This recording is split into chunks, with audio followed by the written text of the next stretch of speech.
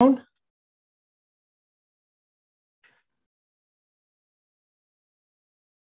Razvan, you can hear me? Yeah, sorry. Good afternoon. Good afternoon. So can you hear me clearly? Okay, so now you can share your screen. I would like to first introduce NXP, who we are, what we do, for those that are not familiar with it. So we are a semiconductor company, and we have been here since really the beginning of the semiconductor industry. We have a history of more than 60 years of both semiconductor designing and manufacturing. And we spend a lot of time continuing to, let's say, improve our products in all possible areas. As for some numbers, we have employees in over 30 countries. So if it's of any interest, you can check if we're present in your country. As for other information, we have around 11K engineers, and we're going towards 10K patent families. So that's a lot. Yeah, but let's switch from the pure data and move forward to see what we actually do. And here, if you take a look at, let's say, today's tech tree or whatever you want to call it, we have in the middle the cloud. So this is something that everybody uses it, everybody knows what it is and roughly how it works, and even why it was born in the first place. So we have there the large processing power, we have the data centers, and these are in the millions. We have some huge memory and power consumption. And then we have what we call the edge. And this is the place where we have the billions of end devices connected, end devices that make our lives easier and hopefully maybe our planet a little bit better. And I'm talking here about all devices that really make our lives as we know it today. So having, the smartphones being connected at any time, having this impressive infrastructure that lets us, let's say, forever scroll our Facebook, Instagram, or whatever Reddit feeds we are scrolling, even lets us turn on remotely the air conditioning maybe 15 minutes before we arrive at home, and many other gadgets like this. Moving a bit forward, we have everything that is grouped under this umbrella term of smart city. And to put it simply, it's everything that really simplifies how, let's say, people interact with different services. And it can range from just being able to get some data, let's say about the air quality for your location, just to be sure you're still living in that lovely place where the air is always polluted, and can go to anything else, like showing you on a map where the nearest free parking spot is. We also have the, let's say, industrial space, having all sorts of robots and machines that help us on the production lines and make the work very efficiently. And last but not least, we have the mobility sector. Sure, we can talk about planes and such, but one thing that is in the spotlight right now due to some major changes is the car. And those are so major that people are calling them true revolutions. And we can talk about, let's say, 3 pillars for these revolutions for the car. First of all, we can talk here about safety.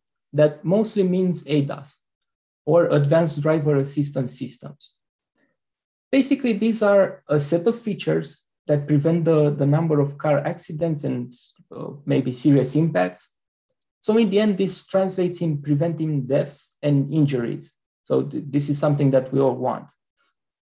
It has come to, let's say, a point where even the NCAP scoring tends to move its focus from rating the safety of the passengers within a car towards the safety of all the people.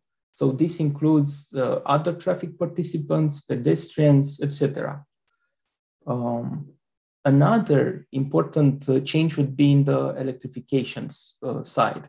This is a subject that is really widely covered by mass media in the past years. And it's referring to the electrical motor taking the place of the internal combustion one.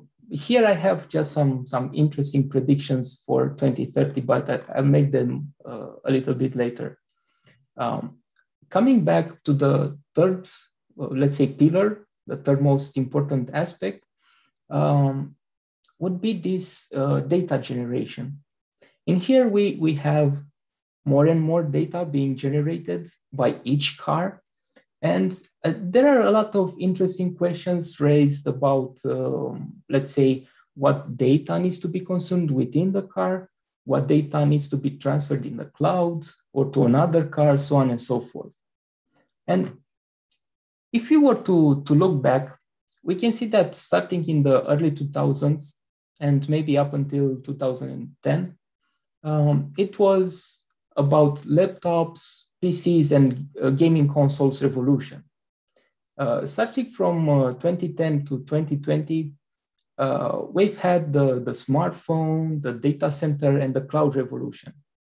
And right now, today, we're in the midst of this, how should I put it, smart connected devices, smart homes, and smart connected cars revolution. And why do I say this? Let's look at some predictions that were made for 2030. We'll have more than 75 billion connected devices, and around 60% of the cars will have an electrical motor. More interesting is that around 50% of the cars will be of level 2 assisted driving cars. What does this mean? So to simply put it, those are the cars that have internal systems that take care of all aspects of driving. It can be steering, acceleration, braking, so on and so forth. And there is an asterisk here. The driver must be able to intervene if any part of the system fails. So this level 2 is often referred to as the hands-off level. And let me remember, for a last prediction that seems very interesting for 2030, I want to mention that 60% of the world will have 5G coverage. And let's move the discussion towards the automotive industry. Some interesting statistics here cover the number of processors per car. If we take a look in the early 2000s, we had around 10 processors per car in average. So we're not looking at the high-end cars, just an average of the industry. We can see that in 2020, we had around 45, and this, let's say, tends to grow to 60 in 2030. So in just 2 decades, we went from 10 processors to 45 in average. And one implication this has is on the lines of code that are written for those processors. And in the early 2000s, we had around 4K lines. And this spiked in 2020, somewhere between 100 and 200 millions. So again, in just 20 years, we went from 4K lines of code. So this is the software that's being made for the car, from 4K to 200 million. And the trend says it will be between 500 million and 1 billion lines of code by 2030. So this is impressive, but why is this important to NXP of all of the things I've mentioned? Well, all of it really mean one thing. It requires a lot of processing power, and this makes NXP be the center of it all. And this is basically what NXP is already doing. So we are supporting all these kind of applications, all these kind of devices.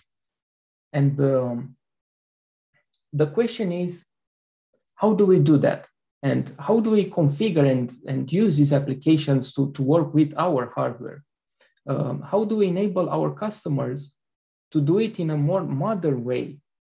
And by this, I mean both quickly and reliable. Because if you think about it, at the end of the day, we are working with some complex processors. And while quick is certainly good, reliability is a must here. And we are providing our customers a lot of support.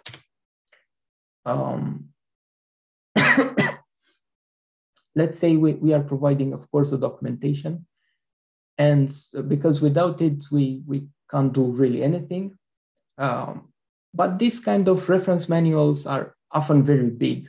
They can range from a couple of thousand of pages and go over 10K for some. And it's very easy to understand why this does not make for, let's say, a scalable solution. And this is the main reason why we are providing additional software products like the real-time drivers, which make configuring and using hardware very easy and straightforward. We are providing all sorts of libraries, which are meant to help users, let's say, squeeze every drop of performance out of our hardware. And we are also providing these enablement tools. And last but not least, the reference design solutions. And I feel like I've talked a lot, but this was just to give a bit of context for the stuff I want to show next. Let's take a look at this kind of typical application environment for someone who uses a processor from NXP. Here I took as an example on i.MXRT 1060 EVK, which is currently running a motor control application, as you can see depicted there. Besides the hardware, let's take a look at the software behind it. So first of all, we can start with the IDE, or the integrated development environment. Everyone, I guess, has used at some point or another something similar. Besides having the normal features an IDE has, you can find all sorts of interesting and helpful integrated products integrated within. First of all, it's an editor for code. So it will act like most editors you have used. It can highlight some issues with the code. It can indicate some warnings and possible solutions, so on and so forth. You can keep all your code, your configurations, your binaries, and really whatever else you might need, structured within a project that can be easily imported and exported. So nothing new up until now. But next, you have integrated within it a debugger. And this works as if you were debugging codes on the PC, but it's actually communicating with the embedded target processor. And here, I don't know, you can see the values of the variables you want to watch. You can see the registers of the processor. You can see the registers of the peripherals. You can see really the entire memory and what resides there. What else? You can use breakpoints, jumps in and out of functions. Really, you have all the functions you might need to help debug your code. But that is not all. That is just the IDE. Now, I would like to talk about what we call the configuration tools. And let's make let's say this kind of mental exercise. Imagine you have some requirements for school or from employer, and all the requirements for the system or the application are written simply on a piece of paper. If you only had, let's say, the reference manual, and you needed to, I don't know, configure 2 pins, 1 clock, and 1 peripheral, you would probably need to read and understand at least 100 pages, then go write a considerable number of lines of code, test everything to make sure it runs as you expected it, and then just submit your work. Well, we want to help everyone to not go through all of that and provide the way just to translate the requirements from the piece of paper to this sort of graphical user interface. And this is basically what we are doing with the configuration tools. Let's have a look. First of all, this is what we call the pins tool. And as I said, you have, let's say, a requirement to come and configure 2 pins to be, I don't know, 1 output and 1 input. You just open the tool, you select whatever pin you want to configure, you mark it, and then you're done. It's really that simple. You get the information, you know what you are looking for, you come here and you select the attributes that you needed. And if you want to do something, if you want to set something that cannot be done, the tool will tell you exactly that. It will either warn you or outright throw an error depending on the severity. And this is just another safety measure to take for reaching, let's say, this kind of good configuration or possible configuration. So there is no need to go through all the pages of the manual, just select it here, and if something is not right, the tool will tell you. After everything is done, so you've set it all up, you don't get any kind of warnings, the code just gets automatically generated for this configuration, as you can see on the right side, and basically you're done. That code is already verified to be working correctly, and you have nothing more to do on this side. But this was just, let's say, the pins part. Now, let's take a look at the clock tool. Let's say here you wanted to select this peripheral clock to be 75 megahertz.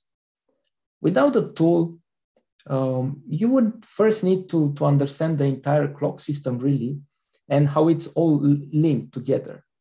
And to do this, you would need to invest a lot of time and patience.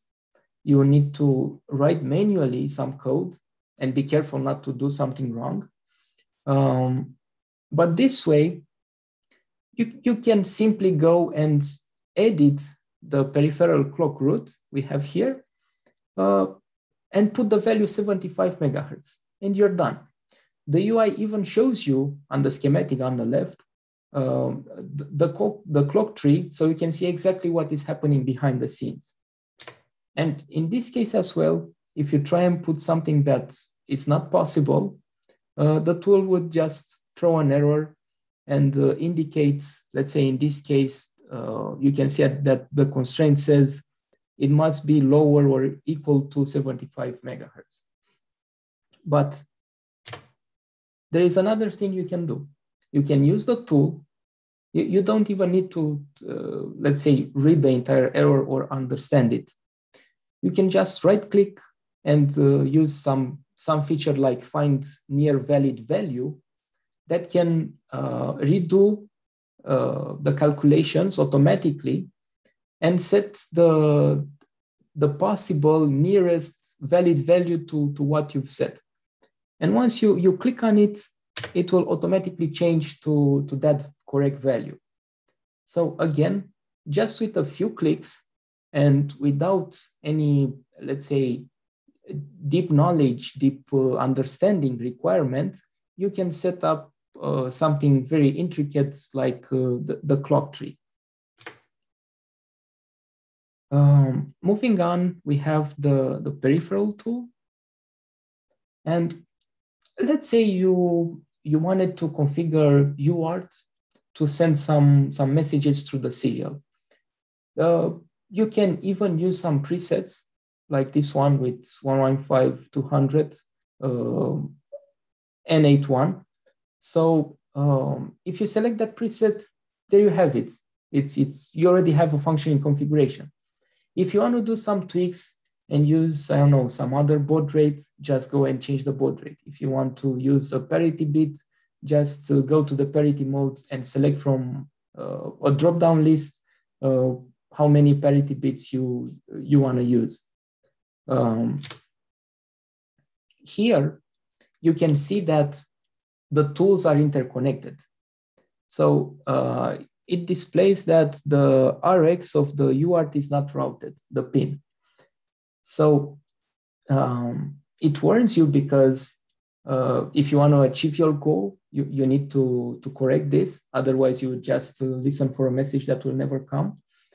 And you can simply, let's say, go to the problems tab here, just click on the warning, and it will route you to the place where you have to do something.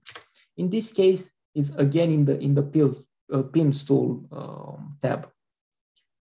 So once we get this figured out, so we want to use this pin as an RX for UART, we no longer have any warnings present, so we can go back and generate the code for the UART, and now we're done. So with just some simple clicks and a basic understanding of what we want to do, we can take the requirements from a piece of paper and translate it into this graphical user interface and use it to generate the code that we need to configure everything, the pins, the clocks, the peripherals, everything. Okay, so up until now, we have covered the IDE, the debugger, and the configuration tools. So let's say we have achieved a working motor control application, and it is currently running on our board. So now what? Well, maybe we want to see some data from the board. I don't know, some current measurements, some speed measurements, maybe even tweak some parameters to get a better performance of the controller. And luckily, you can do all of this using FreeMaster. So this is another tool that NXP is bringing to the table, one that is used for data visualization and this sort of parameter tuning. Let me open it.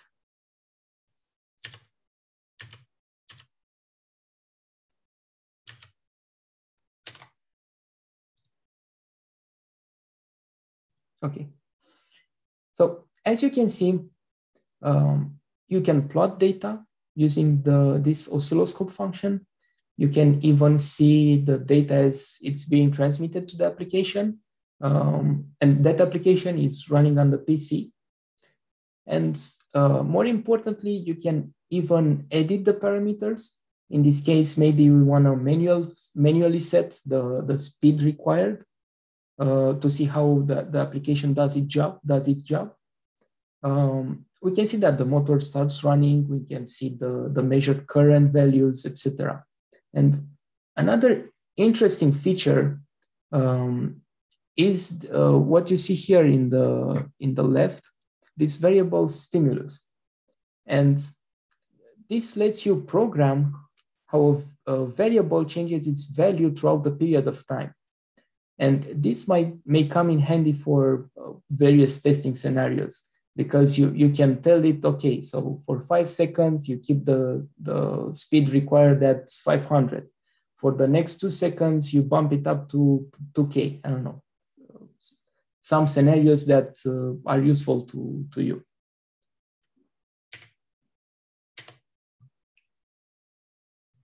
Okay. So now that we saw that NXP can provide the hardware, the documentation, and a lot of software and tools. And basically that's more than enough to get from idea to application. But this can be done using this kind of standard development flow, where you start off with designing your solution, making a prototype, going back if you see any issues, going into testing if everything is all right, and going back to design if that fails. And this is an iterative process which you can repeat until you reach the deployment phase. Now, let's see if we can go even further than this. So going back to what we've got up until now, we have the hardware, as I've said, the real-time drivers, the configuration tools, debugging tools, and this kind of real-time monitor and demo tools. But we want to use, as I said in the beginning, we want to use every resource that is at our disposal. Because if someone did some work, that means that we don't have to reinvent the wheel. And this is the case for MATLAB and Simulink. And there is an entire ecosystem built inside of it that can help speed up things even more. And first, let's take a look and see what it is. For those who are not familiar with the model-based design, you can do a quick search. You can see it's a programming paradigm, a visual method to be more exact. And you can imagine how you would write on a whiteboard a solution. And that's more or less what model-based design is. It is very used in some industries like automotive and even aerospace. And I would like to talk about how you can get here from idea to application. We can take, again, as an example, the motor control application.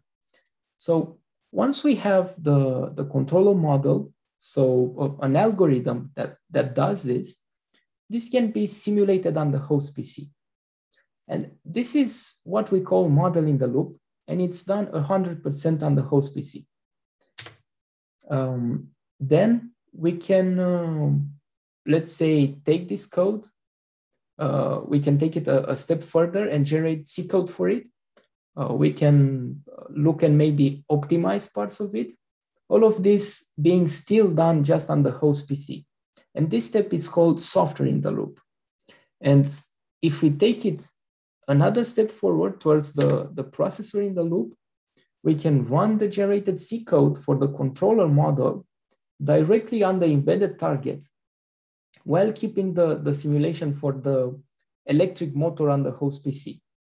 And in this step, parameters will be passed between the host PC and the embedded target.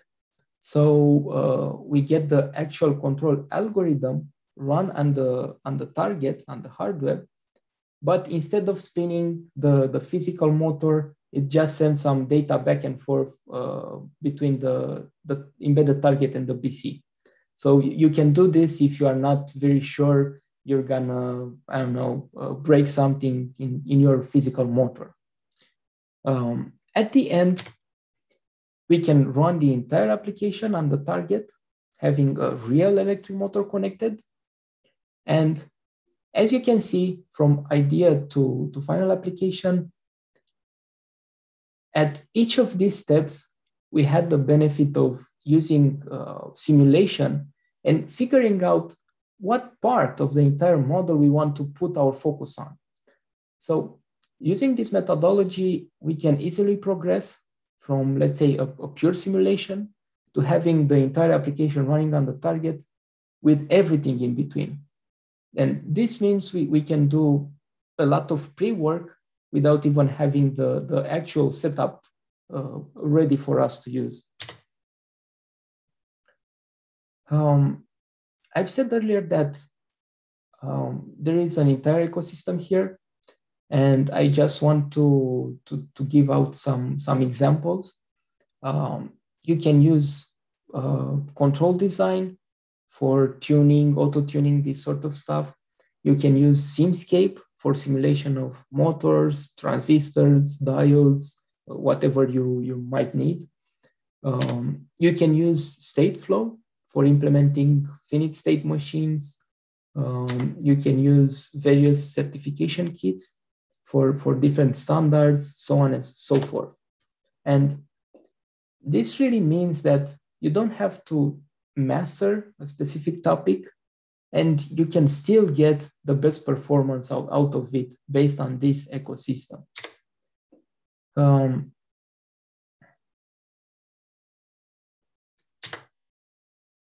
Okay. Now, you can see this kind of new product that NXP does, and it's called model-based design tools, you can see it as being a gateway between these two big ecosystems. So basically we have in the lower part, NXP with all those software products that we offer for our specific hardware. So everything that NXP does is hardware dependent, and it refers to NXP hardware. And on the other hand, we have MathWorks with its rich and continuously growing toolboxes, all being hardware agnostic. And really, these model-based design toolboxes from NXP acts like a glue from the hardware-specific tools and products to the hardware-agnostic ones. But let's take a look and see how it looks like. And in the top part, you can see what we call the configuration blocks. And in some older toolboxes, you can still find them. In others, in newer ones, you can just use the configuration tools that I've talked about at the beginning. Basically, this is the place where you configure the system and every peripheral that you want to use. Next, we have some blocks for inputs and outputs. And these can be simple IOs.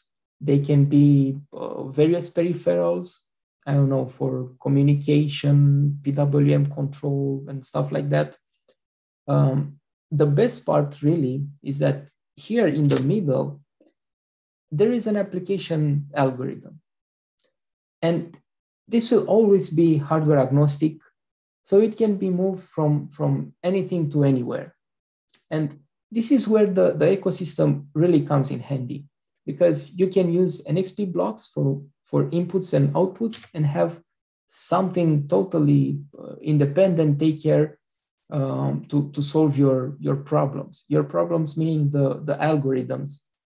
And you can have something for motor control, you can have, I don't know, some estimation for state of charge, used for the battery management systems, or really anything else. The main point is that it's hardware agnostic, so it doesn't need to be specific to a certain part, and you can reuse it anywhere you need to.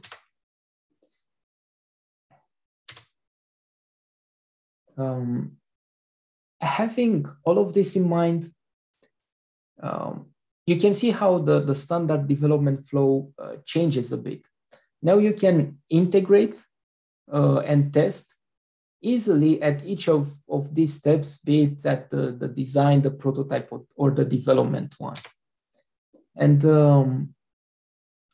if we were to recap why model-based design is popular for NXP customers, I would say it provides a way to get fast time to market. It is very easy to use and reuse because of the ecosystems that I keep talking about.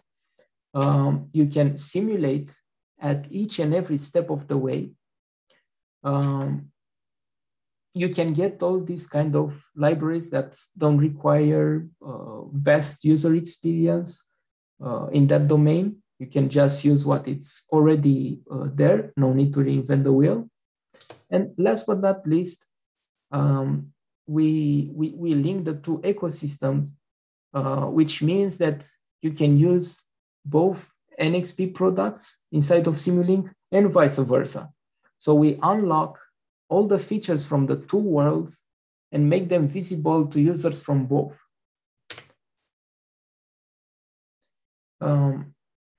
Here, I want to, let's say, take a quick look at a BMS demo and how you can achieve it with our tools without going into the nitty-gritty details. As you can see, here we have a schematic for the algorithm, if you may. We have the BMS ECU on the left, and on the right, we have the plant model for the battery. And below, you can see the actual hardware. Well, on the left, you can see the ECU, and on the right, just a battery emulator. In the top right corner, you can see the Simulink model. And the best part about it is that the code can be automatically generated for the entire application just by pressing one button. And let me just enter here. So if you can see, there is this build button, and once you press it, the code will start to be generated. You see these C files, these header files, so on and so forth. And after the compiling is done, the code can be downloaded to the board, to the actual hardware board.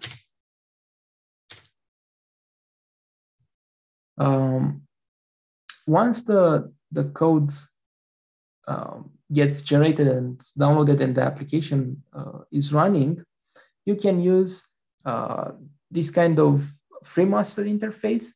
If you want to see, I don't know, the cell voltages on each of them, if you want to see the pack current, so on and so forth. So this is the normal FreeMaster, but you can even use what we call the FreeMaster Lite. And what is cool about FreeMaster Lite is that it can be run from anything that has a browser. So in some cases, it might be useful to use it from a phone for portability reasons, maybe trying to debug something deployed on the field. And this can mean an issue already embedded in the car. And this way you can see various fault statuses and, I don't know, other meaningful parameters without having to remove it completely from there.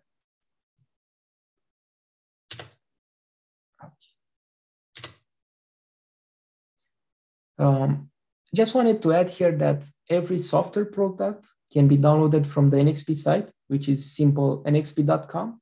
And additionally, the Simulink toolboxes that NXP provides can be also downloaded using the add-ons manager from Simulink. If you want to find out more details or have any questions, you can, I don't know, contact me directly via email. I will leave it here. Or NXP has all these kind of communities that really act like a forum. You just ask there something and someone will come back with an answer. And here you can see the community closest to my heart, as this is the one I've been, let's say, most active throughout the years. So this is for the model-based design. We even have courses that you can follow and a lot of tutorials, workshops, stuff like this. And I encourage you to take a look and see if you find something of interest. And I don't know, don't be shy and feel free to open a new thread or question on these communities.